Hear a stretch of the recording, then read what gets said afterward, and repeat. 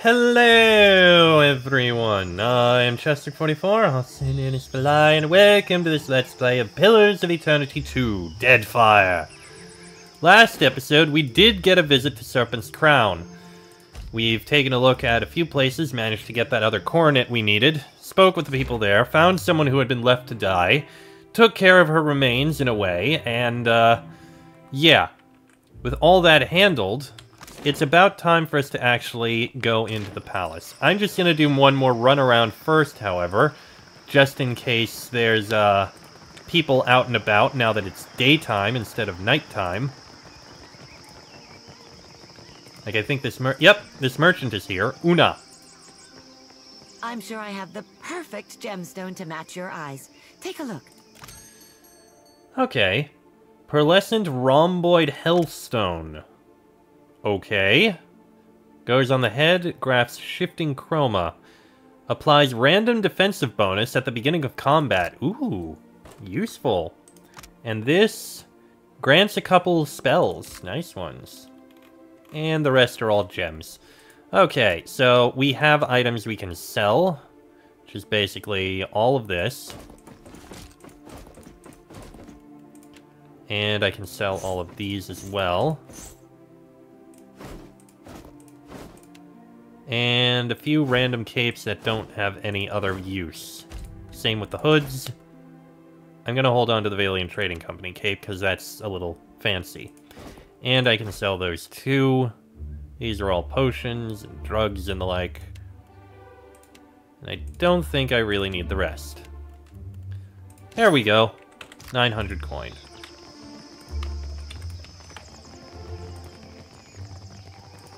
Alright. And we can see if this house over here is now open. Nope, still locked. I mean, I can pick it, but what's even the point, really? I don't know who Lady Aparo is. Alright, then. In that case, let's go in to the palace and see what we can learn here. Hold a moment. You may visit the palace and its shrine, but be warned. The Queen meets with trading company Vipers. Take care you are not bitten. I have information for the Queen. You will find her in her throne room through the door behind me. Inform the guards of your purpose. Whether the Queen will hear you above the baying of her guests is another matter. Noted. Let me just see if there's anything up here. That's the upper floor. Very well, let's go to the main floor then. Where else? Alright, and we go to speak with her.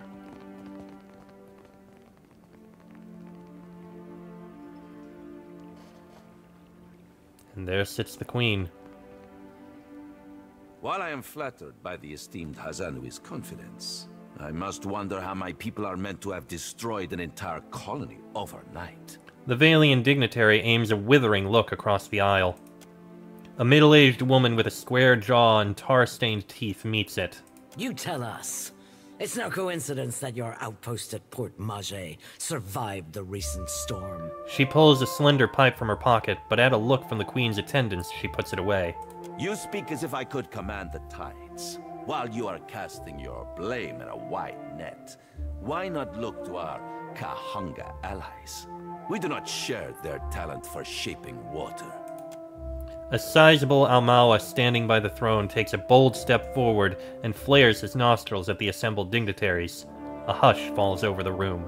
I say our guest forgets himself. He clears his throat and sweeps his gaze from Nero to the rest of the room. Brother, stand down. Up to this point, the Queen has studied the proceedings with an even expression. She half rises from her throne as she fixates on Prince Aruihi. You are the one who mistakes my throne room for a sparring arena. I say this is beneath us. As Aruihi lowers his head, the Queen slowly centers her gaze on you and leaves it there. An interesting visitor in difficult times. You cannot be here to deliver a favorable omen. Though her mouth doesn't move, Onakaza's voice comes to you like an insistent memory nestled among your surface thoughts. Shake your head. The gods remember the honest, and so do I. Allow me to apologize as I toss you before the wolves. Though she turns to the dignitaries, you still feel her attention on you. This one is a watcher blessed by Tangaloa. I suspect that many of our questions about Hasongo will soon be answered. The Queen's voice fills the expansive throne room, leaving you with a hushed silence to fill. If it pleases the court, I've journeyed from a crippled Port Maj. Huck, I know this one. Her parlor tricks frightened 10 years of every sailor in Queen's Berth. Raising her hand for silence, Onikaza looks to her brother. He approaches, and they exchange a few words too quietly to hear. She lifts her gaze to you once more. We assembled to discuss the darkening of Hasongo, one of Rauatai's colonies. Watcher, it seems you have the floor.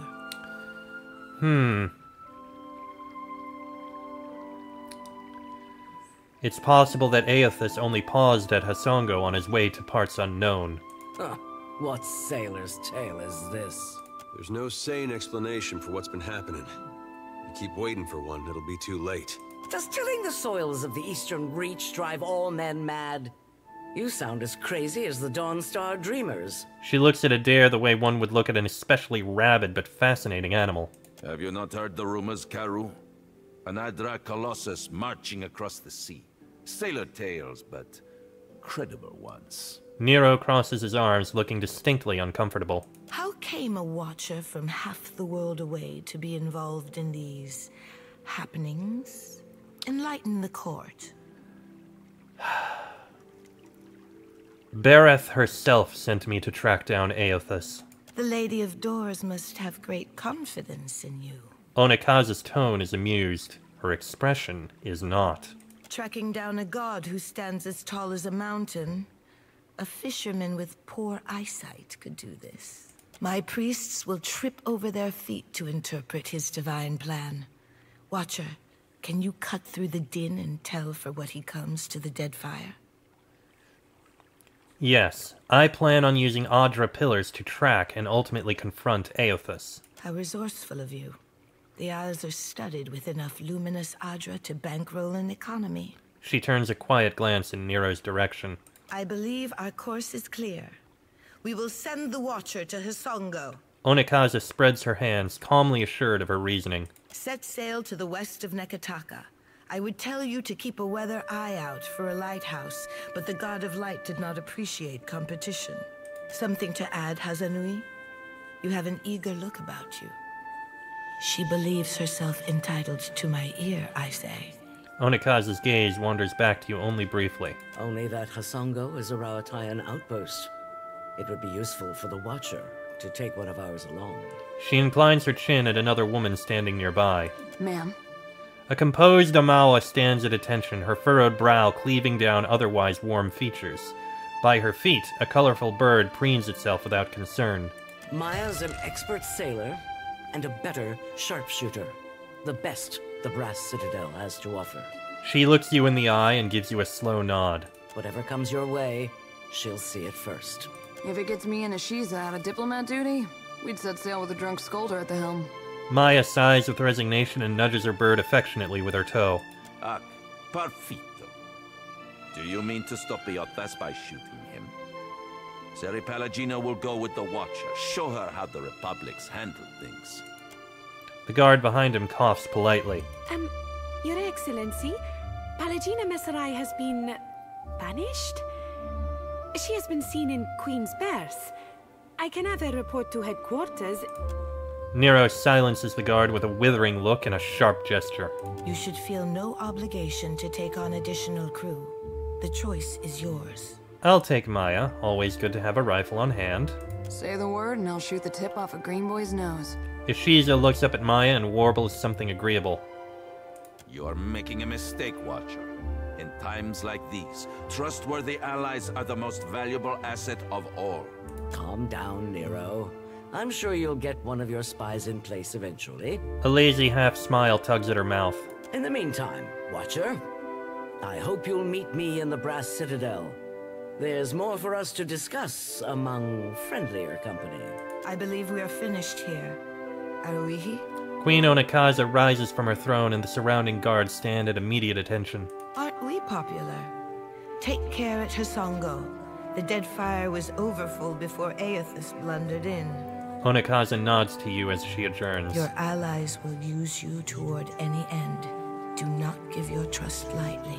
Onekaza clears her throat and sweeps the room with her gaze. I say it is beyond time our guests lick their wounds somewhere else. He banishes the foreign dignitaries with a swift and unmistakably disgusted wave. I would have taken Pallegina. I would have taken both of them, but I don't know where they are. Ah! Maya is a Ranger, Scout, or Geomancer. We're obviously going to go with Ranger. I will dismiss Seraphin for now and take Maya so we can look at her. While we have the chance. Let's see. So, Maya, you are a ranger. You are currently wearing sharpshooter's garb. You have a basic arquebus, and you have a sword. So you're a range type. Good to know. As for, let's see, reputations. Maya has a negative reaction to people who are cruel or callous toward animals. Good. Admires people who take responsibility and don't shirk the tasks presented to them. Okay. Dislikes and opposes the native Huana. Ooh. Appreciates jokes and levity in life. Okay. Finds rural and provincial expressions and ways of life charming and endearing. Supports Rawatai and the Royal Deadfire Company. And respects those who are independent and resourceful. Please ignore that. Okay. So we know she's a ranger. Fine enough. And it seems she wishes to speak with us. Very well. How about we speak with her? I know exactly what you're thinking. Maya folds her arms and clicks her tongue against the roof of her mouth. And what's that? You're asking yourself, how did I let the Royal Deadfire Company plant an informant in my crew? She chuckles to herself, but there's a note of resignation to it. My superiors might expect me to report in from time to time, but don't read too much into it. You're not the only big thing happening around here. No, Aethys is a very big thing happening around here. I'm in this for a lot of information, a little diplomacy, and plenty of target practice. At least you're upfront about spying on me. Better that you hear it from me than someone else, right? The company isn't in the business of reassigning officers outside of the mission unless they've got a damn good reason. And you are a damn good reason. Take the compliment. And what if my actions damage the Royal Deadfire Company? This whole campaign is a risk-benefit analysis. The Navy knows you're a gamble, and they're factoring in all potential losses. Maya wipes a line of black powder from her cheek. Rawatai is here to do some good work, since the Huana can't seem to do it themselves. Maybe just try and stay out of our way. Takehu raises his finger to speak up, but slowly lowers it. Okay. I'm seeking Aethys. I want no part in trading company drama. Then I look forward to seeing how long it takes before you find yourself in someone's back pocket. Oh, guess you ought to meet the bird. Ishi is smarter than he looks, but don't expect him to do any tricks. She nods toward the colorful bird of prey hopping around your ankles. Ishi, come. Maya taps her arm with 2 fingers and clicks her tongue again. That's a good-looking bird. Adair raises one hand and waggles his index finger. Hey, birdie. Hey, birdie. Ishiza shows no signs of recognition toward Maya or Adair. Ishiza simply claws at the ground and investigates some bugs a few graceful hops away. Click your tongue like Maya. Cocking his head, Ishiza turns to you with a mixture of curiosity and skepticism. Takes practice before he'll listen to you properly, but that's a good start. Adair nods at Ishiza, who bobs his head in response. Adair nods twice, and the large bird replies with 2 head bobs.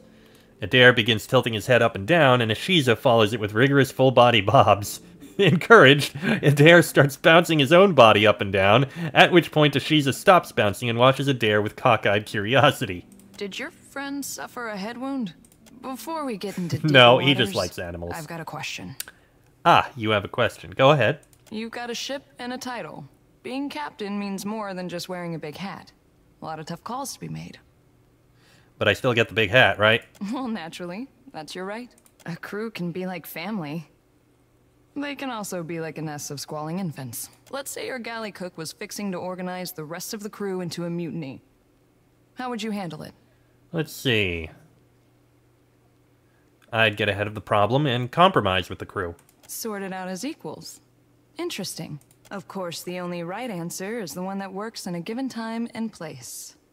I just wanted to hear yours. And what's yours? Ask me again when I'm wearing the big hat.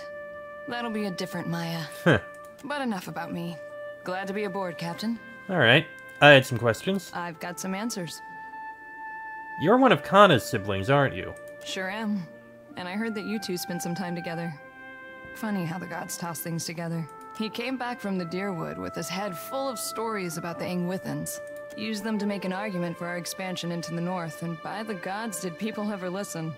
He lost some of that childish glow, but the weird ideas stayed with him. You clearly had some sway on his opinions, more than I ever did. Wish you had told Kana to give up on the poetry. He's got no ear for it. I did my best to help Kana find the meaning he sought. You kept him alive in any case. While he wandered the lands in search of stories, I do with bullets what Kana did with words. Just in case you were wondering, the comparison ends there. Maya tips her head and studies you to make sure the point came across. Alright then. So tell me about your family. Well, my parents came from the Deadfire. I'm getting a taste of my roots. After they emigrated to Rauatai, their talents caught the Ranganui's eye. He saw them as this spectacle, this achievement of the old country, I guess. So they were honored guests. Not many Huana rose to distinction in Takoa.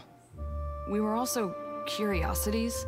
Even as we broke the same bread and tossed back the same wine, the Ranganui's friends always checked under the table to see if I had a tail. Kana thought it was hilarious. Island Amawa aren't that different from coastal Amawa. You're telling me.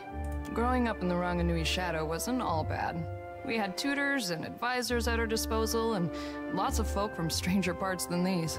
I spent my days learning to shoot, while my more academic siblings learned to express themselves. I leave you to judge who spent their time better. Fair enough. How did you and Ishiza first get acquainted? I won a shooting competition at the Ranganui's estate. This was a few years before enlisting with the Navy. As a reward, he gave me the freedom of the Royal Eyrie and said I could take my pick of the warbirds. Maya kneels and strokes under Ishiza's beak. Stinkfeathers here kicked a rather pretty hawk off my arm so he could have me all to himself. Been inseparable ever since. And hello, Ishiza. Who's a good bird? The bird cocks his head, his eyes reflecting a mixture of friendly recognition and murderous calculation. Uh-oh. That's his I'm hungry and you're wasting my time face. Better step back, Captain. Alright, you seem a decent enough person. So, let's see. You have Bond, which is a thing. I guess that's to use abilities like that. Ranger aims a spot that will leave a trail to track, inflicting raw damage over time to the target. Heal their animal companion. Dives to a safe distance and gains quick inspiration. Targets the enemy's head, interrupting them. So, you can do aimed shot for higher accuracy, lower action speed. That could be useful. If you have trouble shooting things, I might have you do that. I don't think I have anything else to say. Captain. No. And I doubt anyone else has anything to say. What can I do you for? Yeah? Oh. Tell me what's on your mind. How are you feeling, Jody? Have you suffered any recent nightmares? Not a one.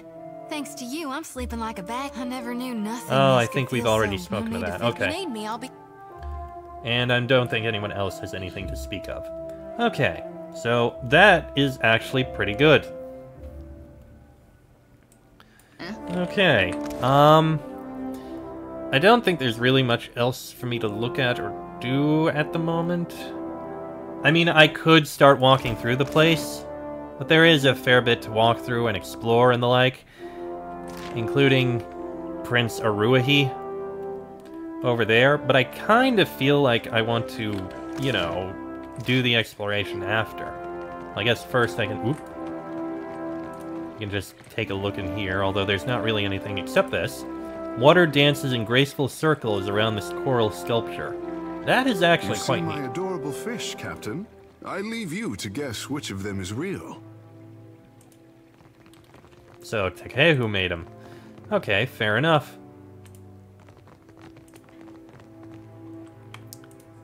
And up here we have... What mechanism controls this door is unclear. The plate does not budge under your fingers. I see. Okay, fair enough. Alright, let's see what Aruahi has to say to Takehu. Your coming is a favorable omen already. The prince nods and crosses his arms, a self-satisfied smile on his lips. And how's that? You happen by a time when our rivals bicker and tear at each other's throats. Bringing Ngati's Chosen on your trek up the mountain. It does not take a priest to see how the gods send us an outsider to dig under the skin of our enemies. Well, I'm honored to meet you. Save your manners for my sister. Kohopa fashioned me for the arena, not the court. I will not paddle around the island. My sister wants to know if you are as useful as you are disruptive. She trusts me to judge this. You did not come this far to serve the crown, I say. But sailing is an expensive hobby. Loyal service can keep your galley stocked. Have any problems with loyalty lately? Nekataka is a city of friends, I say. We exchange so much between districts. Even my sister's advisors dine at the officers' lounge and indulge at the wild mare. I take it you prefer friends to remain close. Here in Serpent's Crown, I can guarantee safety. But cavorting with outsiders, Akira, that is open water. Tekehu, I must remind you to be vigilant. Even though you will ignore my advice. My prince, wild mares could not keep me from the wild mare. But I will remember your words. A helpful warning, Herald of Bereth. From one friend to another. I could use some extra coin to outfit the Defiant. Akira, to patch a hull or stitch a sail is costly when supplies come from distant islands. The city has honest work for those in need, I say, and insists that everyone carry a heavy purse. May I speak with the Queen? I am Onikaza's shield. For a time, let it suffice that we speak with the same authority. My sister and I both value action over fine words. If you can shoulder some of our royal burdens, I know she would be grateful. And what kind of royal burden are we talking about? My sister keeps a tight grip on Nekataka, but the filth of it drips down her palm and into the gullet. He opens his hand for emphasis and wipes it across his shoulder. Under our noses, I say, do foreigners smuggle contraband and pay the Rapau for their silence? Take this if you need proof. He tosses you a silver medallion inscribed with Vailian honorifics. A Vailian Envoy medallion. The Republics reward these for exemplary service. Akira, you are sharper than my guards for knowing this, I say. An envoy ship sank a day's voyage out of Nekataka. He wore that on his breast. My guards recovered it in a raid of the gullet. This confirms my suspicion. Nekataka has a pirate problem. Smugglers and thieves cluster like rats in Delver's Row, a growth in the bowels of our city. I want someone to peddle the medallion to the black market, earn the trust of these pirates, and learn how supplies come into my city. His gaze rises to meet yours, cold and calculating. Why do you need a watcher for inspection duty? It must take keen senses to peer through the veil. Aruahi thumbs his jaw and nods to himself. Others will miss the details that stand out to you, I'm thinking. And to what end? It will depend on what you find, I say. Aruahi folds his arms and scrutinizes the floor between his feet, deep in thought. He's telling the truth, but there's something more to it all the same, and he doesn't trust his face not to betray it. Onikaza leaves this for me to handle. While she worries about the manor, I tidy up the basement. Now tell me what you're holding back. I say nothing gets past you. Is there any question why I want you for the job? If we dealt only in pirates, then I would put a trusted agent in rags and send him down hiding in a food wagon. But Akira, I have reason to suspect our problem goes deeper than we know. For this, I want an expert. Naturally, you will want to take Ngati's Chosen with you. Me? For what does the lower city need an artist? You mistake me, I say. I send you because of the missive you delivered to my sister. He raises his brow as a silent understanding passes between them. Akira, I did not realize. Takehu nods slowly and folds his arms. Is anyone going to clue me in? Better if we discuss it on our way down the mountain. Takehu turns to Aruahi, who nods in agreement. Be on your guard in the gullet. I fear the caverns run deeper than even Ngati could guess. Okay. So we're going to need to investigate Delver's Row. I hope you find our city pleasing, Watcher. I have questions about you and the Huana. Akira, both topics I know well. How does the caste system work in Nekataka? It is the same in the city as anywhere in the Deadfire. Mataru judge our souls at birth and organize us for the survival of the tribe. I am not the first to say it, but Nekataka has more walls than beaches, more roads than clearings, and more people than fish. Well, it is a city. Nowhere in the city does a Raparu sit around the same fire as a Mataru. Nekataka tests our traditions, I say. Don't you see that as a contradiction? What man or woman of the Isles does not? Our ancestors built this place. We are the hermit crab who occupies a fallen shell. It is for my sister and her priest to judge the fit. You and Onikaza represent the Kahanga tribe. Akira, as the largest and most prosperous of the Deadfire tribes, the Kahanga have some authority to speak for the others. I say Onikaza and I are large stones in a tide pool, standing tall as the water rises to our necks. You don't seem to think much of the trading companies. My sister has mastered the diplomat's tongue, and I am foolish to give her frustrations a loud voice. But Akira, I pray every day that Ngati tests the outsiders against her tallest waves and longest serpents. The ocean is a few monsters short since the Armada showed up. I think we passed your fish god's trial. Quite so, Maya. Prince Aruahi turns away, blushing. And what do you think of your sister's rule? We agree on much, I say. The prosperity of the Huana, our burden to appease the gods. Aruahi clears his throat and cranes his neck to tell if anyone is eavesdropping. In the trading companies, Onikaza sees Worika testing us, weighing who deserves the Isles. I see Ngati sending krakens of gold and iron against our ship, but arming us with a single harpoon. The gods will judge us by our persistence and our grace before foes. Aruahi inclines his head to Maya. She frowns and glances over her shoulder. What say? One more thing. We should talk about the food shortage in the gullet. Shortage? Are the Raparu not fed the leavings of the Kwaru and Mataru? Let's see. The gullet is in a poor state. There's little enough to go around. Sighing, Prince Aruahi presses his palms together and nods. It is no wonder how Delver's Row won the love of my people, I say. By feeding them when we could not. Find us solutions instead of old problems, I say. The Dawnstars have agreed to offer a share of their crops to Nekataka, as long as the bulk of it goes to the Raparu. My sister would call this a test from the gods. It is our role to feed the Raparu, and we do not pass on our duties to outsiders.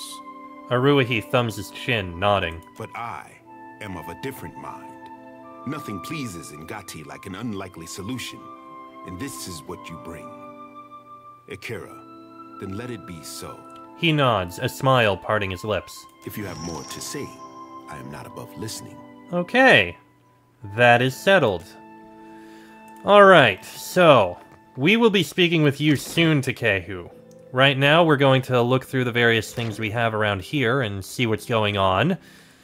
See the rest of the temple, and then we'll have to go talk to other people, get things settled, and do what we can. But that'll be in the next episode. So until then, I am Chestic44, also known as Falai. That is Laniara, Adair, Joti, Takehu, and Maya. This has been a Let's Play of Pillars of Eternity 2, Deadfire, and I shall see you all next time.